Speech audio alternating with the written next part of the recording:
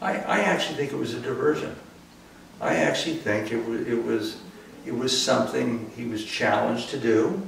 It was something he kind of wanted to learn the process, wanted to figure it out. And I think it was a relief to get away from the stress of painting these large commission portraits.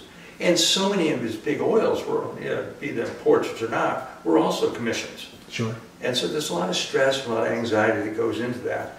The prints was something he'd come home, he could draw from memory a wonderful little picture of chickadees or geese or whatever, sure, and then translate that drawing on a piece of copper and then print it.